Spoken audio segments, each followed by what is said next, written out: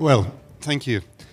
And this is certainly one of the more fun panels to have, because really this is the one where we wrap things up a bit. We take what we've heard over the last couple of days and come to some conclusions. And you know, what better way of doing this than with Barbara Kolm, Ambassador Réka Szemerkényi, and John O'Sullivan, who are all intellectual forces to be reckoned with in the conservative movement. So I think let's start with a sort of easy question, which is, what would you take as the highlight for you of this conference? Perhaps we'll start with Barbara. That we agreed that we should collaborate finally, and that we had a unification of the pro-market, more libertarian, classical libertarian forces and so-called neocons and conservatives, which, you know, have always been divided in Europe, at least on the think tank level and also on the academic level. So I think this is a excellent outcome. Congrats to New Direction to bringing that together. Réka? Thank you. So I think the most important impression that really struck me as I got here and throughout these panels and discussions and various viewpoints and opposing, perspectives that we went through, which was really stimulating, was this atmosphere of collegiality.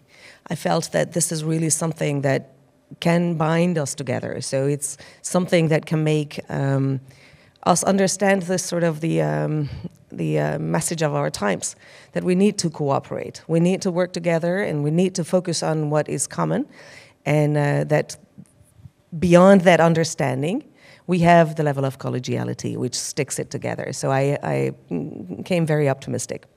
John? It's very hard to single out any one particular thing. I would say, excuse me, I enjoyed very much the wokeness panel, and I think it's very important too, because it's only now that really people in all of the organizations represented here are beginning to focus on the fact that it is, in a sense, the central challenge which we have to meet. But the fact is, there have been strong and effective speeches across the board, and I agree with Réka that it's what is demonstrated here is the collegiality and the ability to compromise and debate and discuss on what is, undoubtedly the far left will describe as the far right, and this is important because the voters and even columnists and political commentators see the ability to debate in civil ways as an important test of suitability for office. And I think that's been demonstrated again and again. So the common theme in all of your answers is, of course, this idea of fusionism, this idea that we are bringing back a conservative, or at least a center-right movement that can stretch from a libertarian side all the way up to a sort of national conservative side.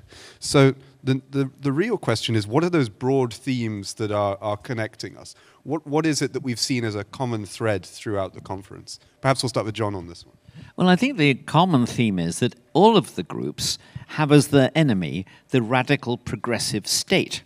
I remember having a conversation at a Montpellier meeting back about 30 years ago with Murray Rothbard. Murray and I really didn't agree in anything except Broadway musicals, and on that we saw eye to eye.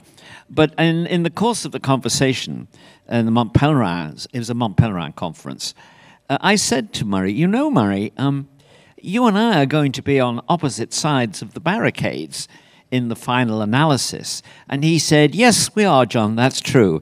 But the final analysis is historically so far away, I don't think it need disturb our friendship. Réka? And it's a tough question, because I felt that throughout these discussions in these 2 days, there were several issues that emerged really as kind of focal points of cooperation. And so I wouldn't be able to say one, although there are highlights, and I agree with John absolutely about his identification of this issue. But I would say I could see at least 3, 4 other big issues that around which we can very easily, very genuinely, very strongly cooperate. And I think those issues will be the challenge will be helping us to get forward, but will be the challenge for all of us to really continue to keep them on the forefront and work around them. So, naturally, Barbara. If you have an additional question. I had a follow-up, which is I'm going to push you to name those areas that you think are the focal point for us. Okay, so one, I agree, this identification of the main challenger and the main sort of value challenge in the 21st century to our societies. The second, I think, is the proper understanding of conservatism and the discussion on conservative values, which was really clearly clarifying the content of the notion, which unifies us fundamentally. A third one probably is a strong understanding of the external challenges that we're facing, that threaten to take away the freedoms and the values that we have, we cherish, that we have. So far, I think I had one more, but it will come back. So, Barbara? Well, I had divided this from this conference clearly was philosophical and political, or had this angle at least. So we need the underpinning, that the academic underpinning that was presented by all the talks, and especially at the second last panel with John, Hannes, and our other friends, who really brought in the broad spectrum, and so that there is an understanding that the handworks, the tools that the think tanks and institutions need to work on, they have their solid basis in order to defend our values, that this is there. So we drilled it down from the broader spectrum, and now we need to go to the realities that we in each and every country face. And this is what some think tanks do focus on already, whether it's economic issues, when we discuss for example, inflation now, what triggers inflation. So this is the next level of understanding, or how are political parties, being formed in another, or how do they make their opinions, et cetera, et cetera. So these are topics that you can drill down to specific ones, but we need the general understanding. And this was clearly provided at this conference, and now we can go into depth and have specialists on each and every topic. And I think this would be the next level to take this conference to. So what effectively we're seeing emerge is almost a sort of Buckley style of fusionism, because Buckley, when he was working for National Review and setting out the groundwork for the modern conservative movement, it was a matter of giving people the competencies that they know best. So the sort of neocon movement was put in charge of the national security policy, the libertarian movement in charge of the economic policy, and the sort of Christian right in charge of social and family policy. So are we seeing that kind of return of fusionism? I'll throw that open to any of you. Okay, well, because I worked on National Review, though not in the period that you're talking about. And in my view, and practically everyone in National Review was an intellectual of one kind or another, and some very distinguished ones. I would say James Burnham, whom Bill himself thought was the most important intellectual influence on him and the magazine. Wilmore Kendall, this wayward but brilliant pro-majoritarian theorist. Russell Kirk, of course, who felt himself a bit out of the mainstream in the magazine, but remained an important voice on it for most of the time. And then, of course, the most significant, in a way, the man who wrote Witness, and whose name has just gone out of my head. Whittaker Chambers, thank you. And Whittaker Chambers, of course, was a huge spiritual influence on the magazine and on Bill personally. Now, naturally, people like that were not in the main thinking and talking about running election campaigns. But they did provide, and so therefore the arguments they had tended to concentrate on the divisions and incompatibilities between different points of view, which, in my view, electorally were not that significant. That we now see that at the moment in the argument between, on the one hand, the bulk of conservatives in America, that is, who are strong supporters of John Locke and trace American liberties back to his influence, and Yoram Hazany, who locates the liberties of the English, thus the Americans, in the historical traditions and contributions of people like John Selden and, now I've forgotten his name too, Blackstone. Now, that is an extremely important debate about where our liberties derive from. But from the standpoint of a practical politician, why would he worry other than to say, well, they derive from both, so let's move on. But there were important influences from National Review on political debate. I will mention just maybe just one actually, and that was the influence of James Burnham, because what Burnham, if you go back and look at the magazine, for the first 5 to 10 years of its life, it was a very angry, critical. It developed a critical hostility, quite powerful on Bill's part personally, to the Eisenhower regime, which he thought of as a kind of smothering liberal influence. And consequently was actually prepared, as later the publisher, Bill Rusher, actually advocated, ignoring the Republicans and trying to found a third party. But Burnham essentially persuaded Bill, and therefore the magazine, to promote and advance and publicize the most rightward viable of the viable candidates. And that's what the magazine subsequently did. And you have to say it paid off, because yes, we went through Nixon, whom I think is a better president than most other people. I have high regard for him. But we ended up with the presidency of Ronald Reagan. Now, I don't say we were the only reason Reagan got elected, but we were a significant reason.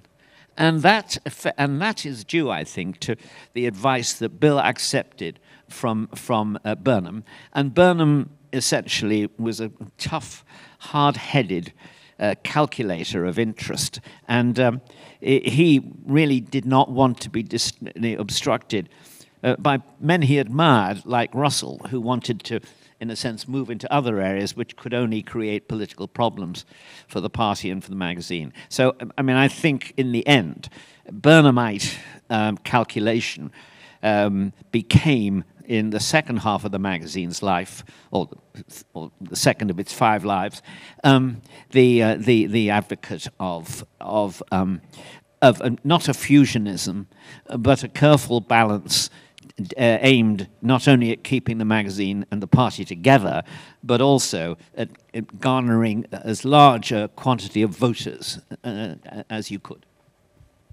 And so, Barbara, perhaps you would like to pick up on that idea of keeping a careful balance in the movement. Well, that is exactly the 3 dimensions that you were talking about are truly important to use the division of labor as a classic libertarian, that we know this works best, and not to reinvent the wheel, that we get to know how our networks and how our partners tick, and that I don't have to write the next study on, say, healthcare, whatever, COVID things, but I can call my friends in, say, Spain or in Croatia and say, can you please send that to us, and we can work on our country problems on this study and divide labor in order to use those resources that we have that are scarce, literally. And the last panel was discussing finances as well, that we can make the best out of that. So this is a step that we, or a level that we all need to agree on, and that we have to collaborate and divide our labor. And then here you have, in addition to that, you have the think tanks and also the academia as those who provide those tools that are ready to go for our politicians to defend those values outside in the political arena. And after all, the collaboration is center to center right. And it's not center and then we stop and then the next group is center right and then the next group is ultra right. And no, the enemies are too big. And so we can discuss that when we have conquered everything center to center, left a little bit, but the center right is all ours. Then we can discuss that when we divide. Then when we change the path again, and let's drift apart. But I think right now we must not do that.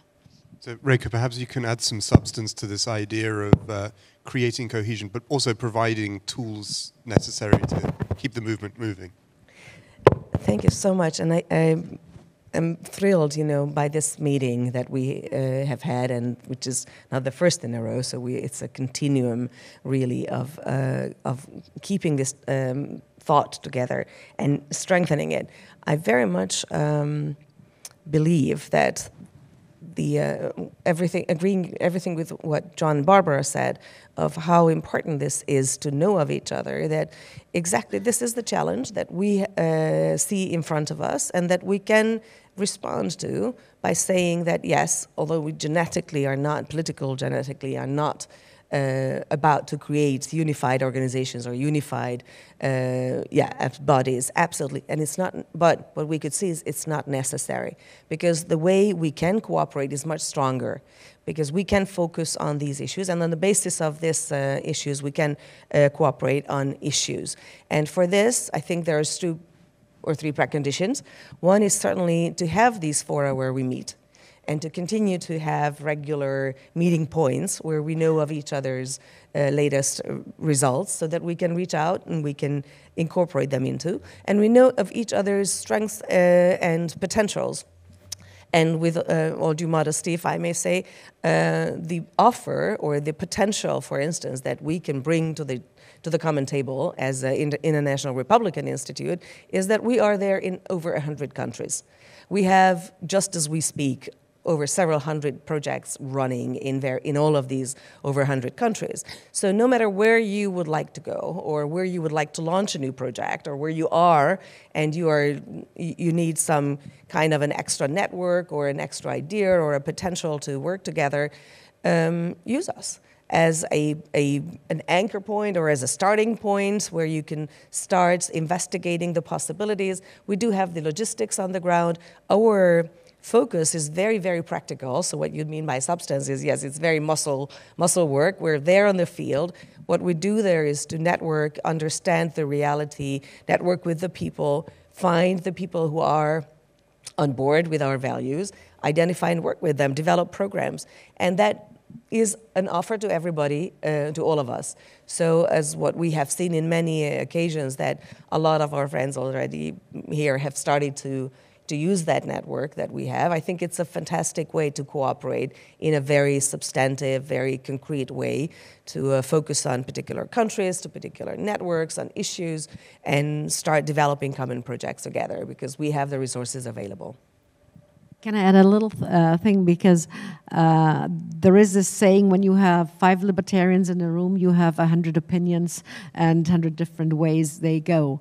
And what I have seen in Europe so far in the past years, because of all the pressure that has come to our movement, that at least we don't have 100 ideas now, we only have 50 ideas, and we find a way how to at least take the march the way along. And I think this is a big advantage, an advancement, but we are not there where we are supposed to be. And this is where what we can learn from the United States, that they have done that in a much better way, and not out-competed each other, but used the competition in order to rise the level and the quality of the products, but not in the collaboration. And just there is enough space for each and every group and think tank, and organization there, because, as I said, the field is so big and the enemies are much better equipped, unfortunately.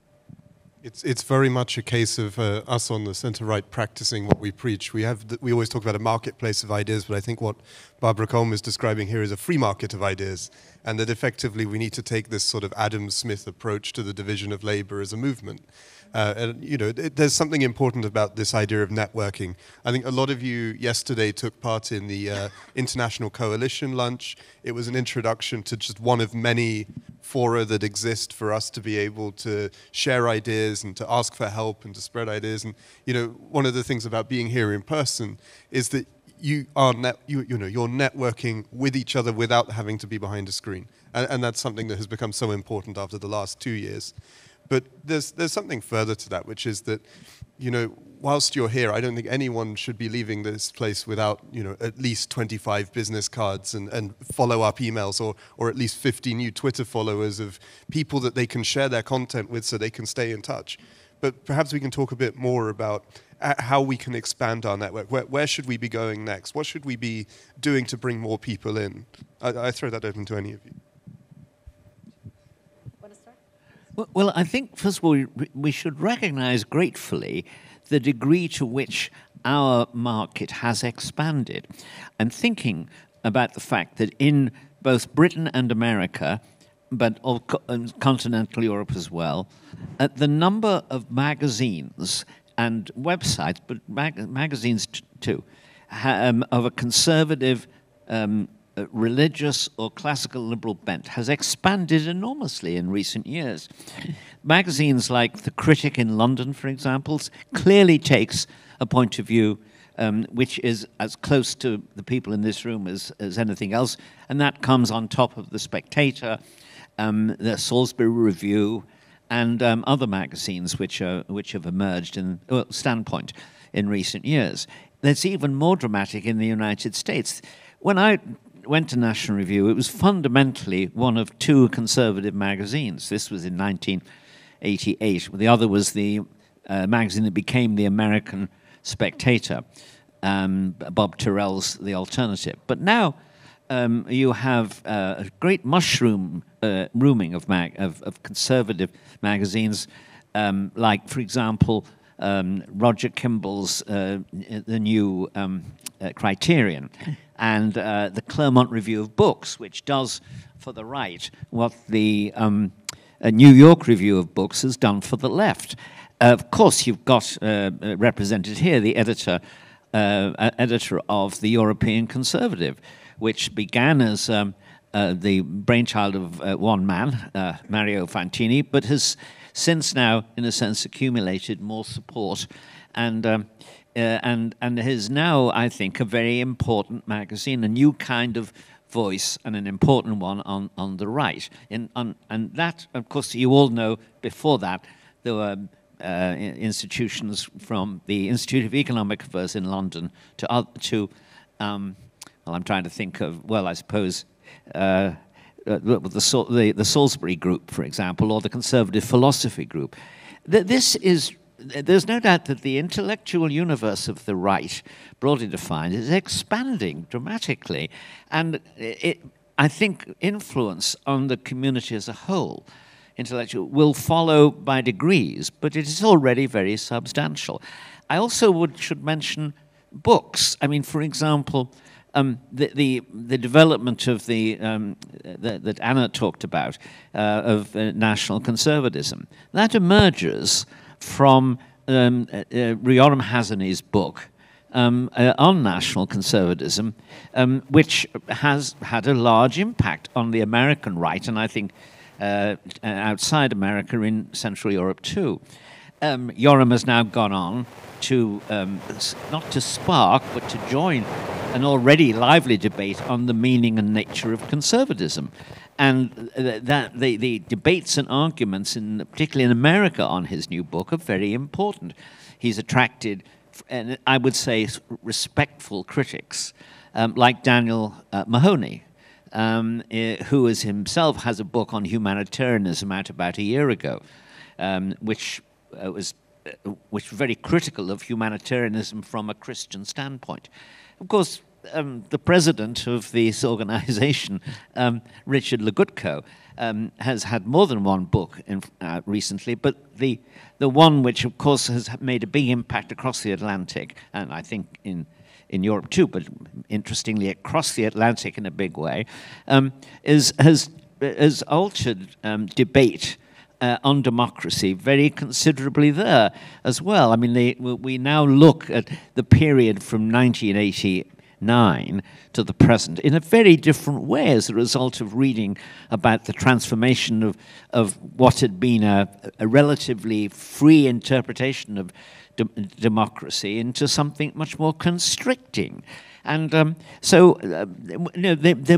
isn't, in my view, I'm open to correction here, there's not, in my view, anything like the same vitality combined with realism in the debates of the left, and they're occurring here.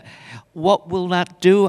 I'm not entirely sure, because after all, I didn't predict, well, actually I did predict, but nobody listened to me, what would happen in with the woke revolution back in 1988. I was writing about those things then, and so on. But the fact is, people, the ideas that spread and are discussed but are ignored, they normally have a delayed impact on public opinion, a bit like depth charges. You know, the depth charge goes out, there's a long pause, and then the ship sinks. So I think what we need to do is realize that at the moment, we're pushing on an open door, but one in which a lot of shoulders on the other side are trying to close, because they don't want to hear these ideas expressed openly and clearly and honestly. And what's just happened to Toby Young and his Free Speech Institute, which has just been cancelled by, it's not Twitter, PayPal. And by the way, they apparently kept his money as well, which I think opens them to really interesting civil charges. But still, the reason why they're trying to shut us up, because we're saying interesting things and true things and powerful things. So I really think we're on a roll. The question is, will the world notice that roll or not? I'll bring Barbara in on that. Yeah. If we check the boxes, say in Western Europe after the founding of the Mont Pelerin Society in 1947, and here and in Eastern Europe after the fall of the Berlin Wall, I think we have come a long way. If you check the boxes, number of think tanks increased, number of academics collaborating and working internationally on our topics have increased.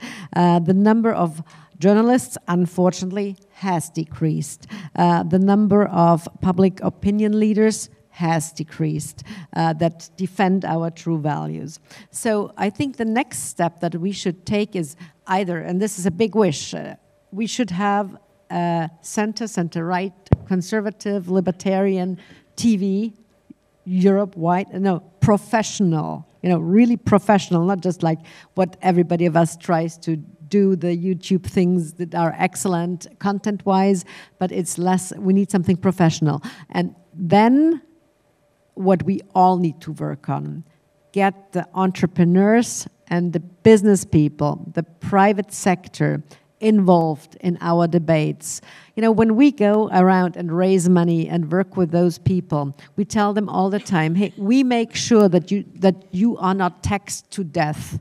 We make sure that our politicians vote against this overregulation or against this and that. And then, they all say, sorry, I just don't have the time. I need to run my enterprise. I need to run my business. Okay, I understand this could be the division of labor, but we want them involved in our debates because they should also face and stand to their opinions and stand to their values. I mean, after all, entrepreneurial values that we have discussed over the past 2 days are there to be defended, but not only by us, but also by those who need this strong backhold. And I think this would be a big wish to have in the next couple of years, have a bunch of strong entrepreneurs sitting in this room, standing up and say, hey guys, you're doing great work, thanks for that. We collaborate on various other issues. And I think by that we get the stone rolling. The left has unfortunately done that, and with the well-meaning people, they fall into their trap just because it's socially nice to be good. We are better. We do good instead of the others. And I think this is something that we need to transform. It's especially an issue as we watch more and more brands around the world becoming so-called socially conscious. I mean, none of us really wants to know what the ice cream company Ben & Jerry's thinks about the Israel-Palestine problem, but they make sure to tell us anyway. But Réka, perhaps you... Yeah, thank you. I think we should go in two directions at the same parallelly, because this is a moment when we are really taking stock of this incredible growth of insight, of ideas, of very strategic thinking about our long-term values, which really are appealing, I think, to a large part, to the younger generation as well. So I think in one direction to follow is to bring these deep thoughts that are embodied in the writings that John enumerated towards the youth, and try to make sure that they understand, that they know about it, and then they can start thinking about it. They can debate this. And the other, and we have a number of training events and gatherings where we are there, and we can sense that there is an interest and there is a place for that. And at the same time, parallel to this, I would absolutely side with what Barbara was just saying. I think we have a fantastic group of potential supporters, sponsors, and people who are of this value basis and who are not aware probably of all the this intellectual richness and intellectual depth that we have witnessed just in these 2 days, for instance, but who need to be on board and who need to be supporting us to be able to keep up or continue to develop the availability of these values. So I think this is not an either or. I would like to be like to see both of those directions followed through. Yeah. It's a both and. Can I just actually propose something to you, Robert, and to Witold, which is that there ought to be a session at one of your conferences on the theatre, on playwrights, to have a panel of playwrights, directors, maybe a government bureaucrat, the Maecenas bureaucrat, because we don't have a presence much in the theatre world, for example. It used to be a Tory world back in England 40, 50 years ago, but we don't have one now. We have some conservative playwrights. I would argue Tom Stoppard is a great conservative playwright. I mean, it's cultural conservatism and moral conservatism rather than directly political. Well, that's marvelous. And there are other players, Simon Gray. There's Richard Bean, who's had some successes. There's James Graham, who did the Brexit film on television. James Graham's not a conservative. He's on the left slightly. But he's an honest man. And he tells us things about politics in his plays which are worth knowing. And, it's not very expensive to start a literary festival.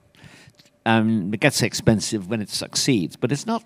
Why don't we? There's not a single literary festival in England which has a conservative disposition or appeal. That's got to stop. We can't win these long-term battles if we neglect the influence of the arts. And the only way you can influence the arts is not, you can't just do it by criticism. It's got to be done by people actually of conservative dispositions writing plays. And since most of the greatest plays in history have been written by people who are clearly more conservative than not, I think we have every reason to encourage that. I mean, it's an interesting point to talk about the cultural landscape, because this is ultimately an area that we are lacking in. It was interesting that actually earlier in the year we organised an event in Oslo with our friends from Norway on the life and legacy of Roger Scruton. And rather than focusing solely on his political body of work, we also had panels on his views on art, on culture, on things like that. But you're quite right to say that we're missing in that world, and you can see it.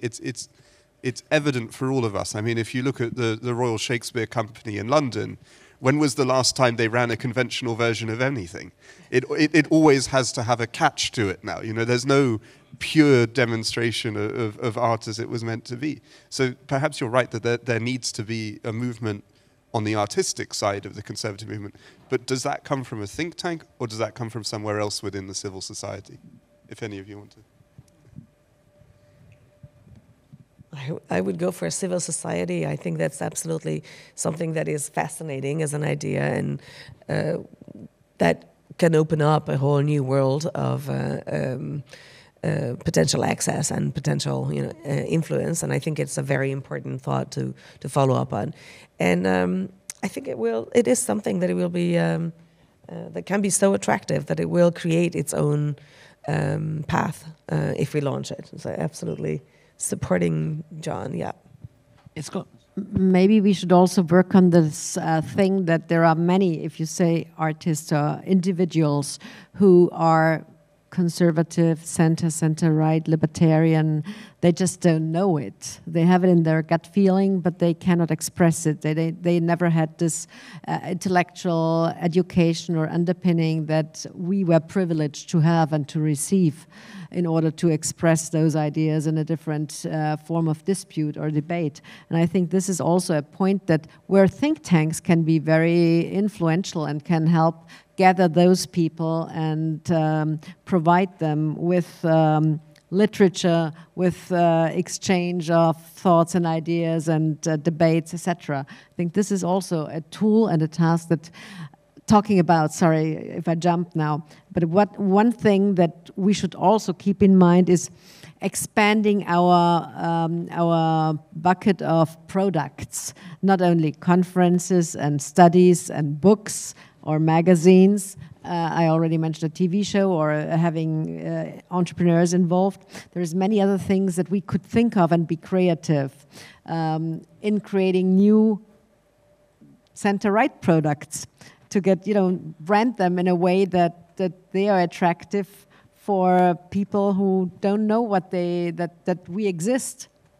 Of course, we can urge billionaires to found a television station that is not completely under the control of the left, and particularly its drama department.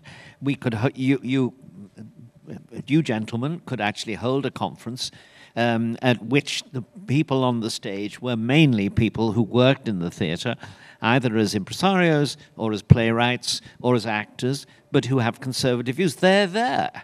There's a group of them in Hollywood called I think it's the Friends of Abraham Lincoln or something like that. And once you actually establish points of light, so to speak, which are devoted to this, well, that will in a sense guide those people who are interested in the theatre but have conservative views, who work in it, to collaborate, exchange ideas, and encourage more effort. I mean, I think that simply getting together social occasions, which conservative writers and actors and playwrights is very useful. Because remember, a small theatre company produces the playwrights which go on to write the teleplays and the TV serials which influence millions of people. And they can be inspiring stories on our side, or there can be depressing ones on the other one. Of course, there's one area that we have overlooked where we are starting to win the argument, and it is partly because of think tanks, and that is in the world of architecture. We've seen in the last couple of years the emergence of movements that are rooted in this idea of restoring traditional architecture. I think of our friend Erik Norin in Sweden and his architectural uprising, or of Robert Adams and people like that with the Build Streets movement in the UK. There is a hope for clawing back on the cultural issues. But I'm going to switch tact slightly, because when we talk about culture, culture is something that is fundamentally developed and learnt. And one of the areas that we talked about this morning was about university freedom. And one of the interesting points that was discussed was about alternative institutions. Now, there are some out there. You have MCC in Budapest, you have my alma mater of the University of Buckingham in the UK, or the Francisco Marroquin University in Guatemala. But how can we develop more UDG in Montenegro? Yes.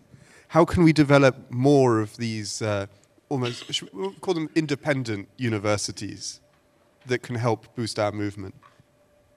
It seems to me to be very hard to develop an institution that requires serious expenditure on the part of the person applying to join it, when there are free institutions which are offering essentially, I mean, the same thing at a zero price, or even as a subsidized price. How do you do it? Well, I think you have to change the rules about university. I mean, I personally don't think we should automatically think that 50% of the population should go to university. And I don't actually always like the idea of forcing people at the age of 18 to make a choice of that nature, when they're they're quite likely to make the wrong choice, or a different one to the choice they would make when they were 20, 25, 30, and so on. So I would like to change the funding of the universities to a situation in which we guarantee to people at the age, post 18, we guarantee them, let us say, 3 years in further education, however defined, at any point in their life when they wish to cash the check in. That check ought to be cashable at alternative institutions as well as established state or traditional ones, and it ought to be a wider range of institutions too. I mean, it ought, and I think that one of the things would be that some people would go to university right away because they are classical scholars who really want to pursue classical scholarship. Others will wait and discover that some of them will decide never to go, never to cash the check in. A third group will have a conversation with their employers who will say, you know, you could use that investment to actually develop your skills in my company and go to college and to do so. And finally, and I think maybe people in this room feel this way, I felt I didn't use the university as I should have done to its full value when I went. I'd quite like to go back in retirement, which is an ever-receding situation for me. I'd quite like to go back to university now and do the subject I didn't devote myself to when I was there last time. And as a reward for living a long time, I think I might do that. But you can see that means the market for existing universities will shrink, and the market for further education as a whole is likely to expand.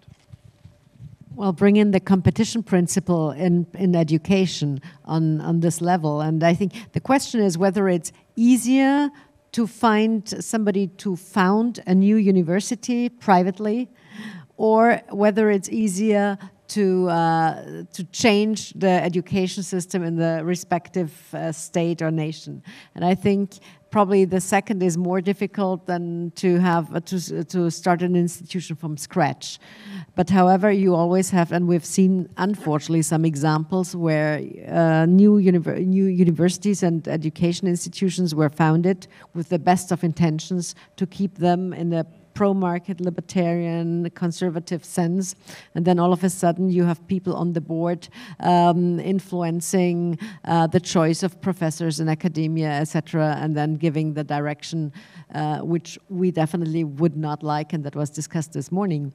So it's a difficult thing. We need to work on that for sure, but so far think tanks have taken up some of these tasks, but we cannot do the real education program that universities could have done or should do.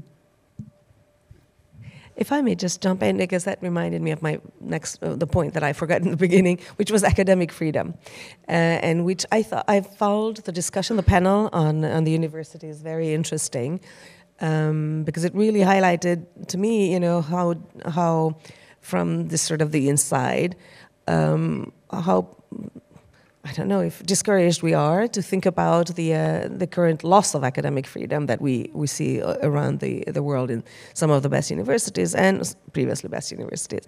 And that we really have to be taking it very seriously. And probably one of the things that I would like to highlight is to refocus on a regaining of academic freedom and redefining it, or not allowing this just to sort of go forward, because the fact is that academic freedom is what makes these institutions really special, and that we have seen, under serious pressure. We have seen the negatives of it, and there is a way that where we have come, in which we lost a lot of the academic freedom, which should be the guiding or the strength of our universities. So I think a debate on academic freedom and a focus on that and supporting those issues and personalities, organizations of students that reclaim this is a very important responsibility. Well, as time is sort of slipping away from us, I think I'm going to go for one penultimate question on all of this, which is that there was a good quote from Juan Soto in the last panel, in which he said that one of the problems we have is that there is no conservative way to rebuild the international world order. So that we've seen in the last few years the established order collapse, but how do we position our movement in a way that we can help to reconstruct it, perhaps in our own image, as we should have done at the end of the Cold War? Perhaps, Réka, you could start with that. That's a tough one, and a very, very important one, because I think in many ways that international order that collapsed in 1990, thankfully, was could have been or should have been rethought. Yes, as you say, back then. At the same time, because of the multiple pressures that were on the table around us, it seemed natural. It seemed like it was happening anyways. So it didn't seem like it was a thing to do, which is, in retrospect, clear that we have to focus on that. And I think we have been discussing this at this conference and from several angles, how the nation state, how the nations are at the core of our thinking, how important our understanding of the basic tenets of international order and the international system have to be respecting this and have to be founded on this basic tenet. So I believe that on that understanding, it is really a time now to refocus on something that is demanded. It is challenged now by several ways, and we have been discussing it, and we see it next door in Ukraine, how serious a pressure this can be, and how with what force the past can come back and hit us. At the same time, we also see the reaction that it creates, and that kind of a cooperation, that kind of a common understanding that it provoked in the international system, in itself, I think, is a sign of for hope. John? I don't know the answer to the question, but one narrow area I think we might be able to develop a set of insights, and that's international law and human rights law.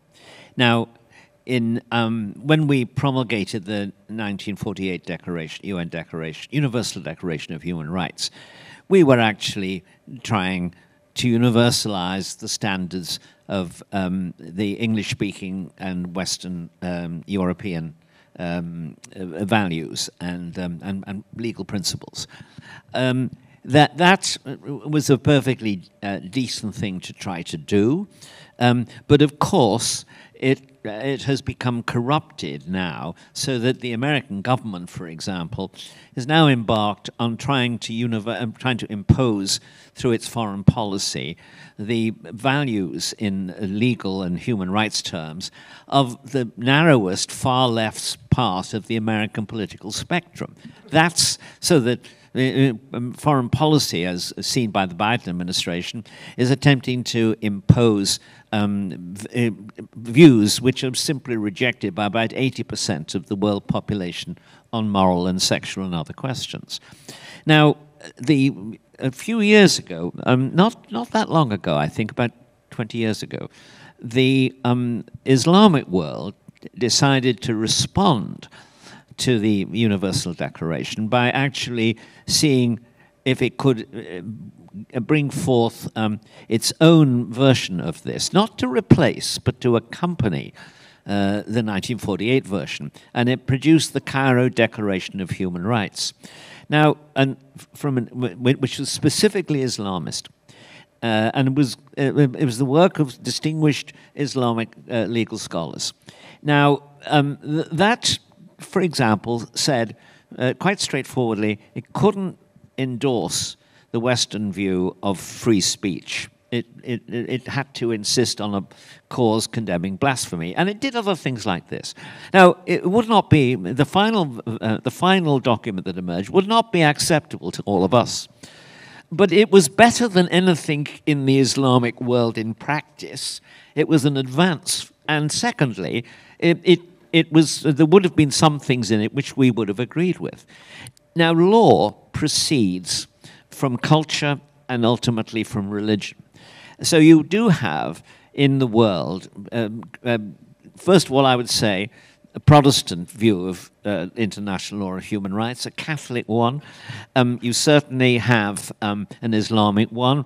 How about Confucianism and Hinduism? I'm sure all of these would produce significantly different versions of what international law should say on these topics.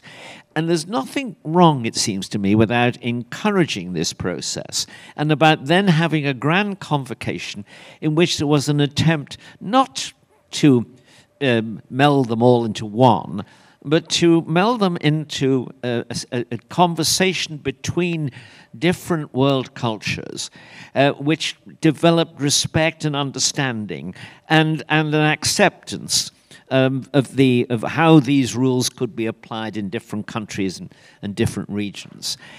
We have to do that because we cannot run the world as if the views of the New Statesman and the New York Times are the general views of mankind, when we know they are not.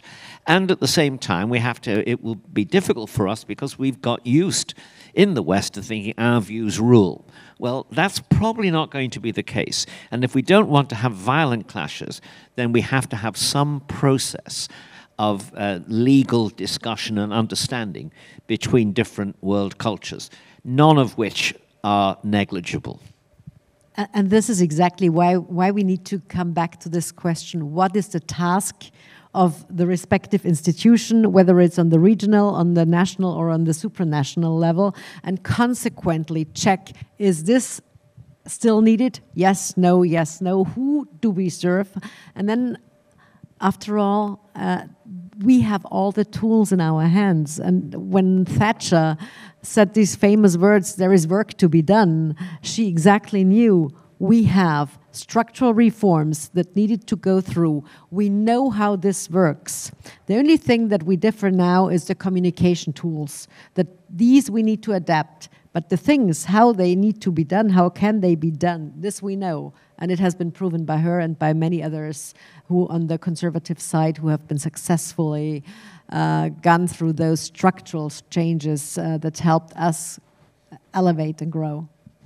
Well, I'm watching the clock slowly tick away, so I think we have time for one last reflection. So I'm going to ask our panelists, what is one piece of parting wisdom that everyone here needs to take with them as we conclude this conference? And we'll start with John. Listen to Richard Lekutko on any topic.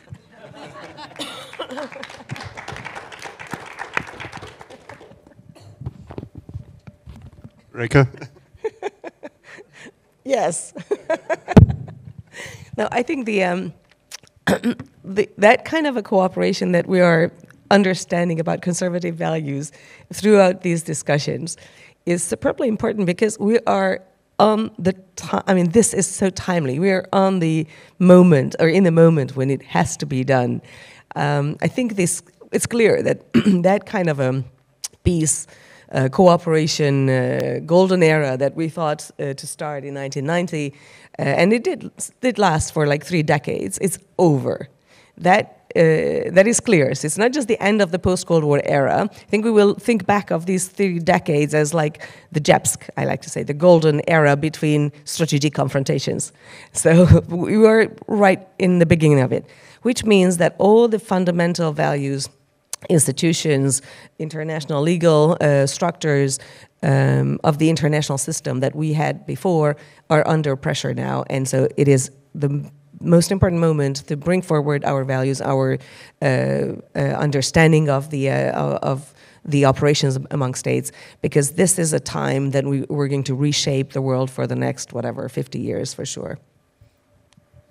Stand together, use all our intellectual force, and rely on each other, not reinvent the wheel, and collaborate. And listen to Dr. Legutko. To wiser.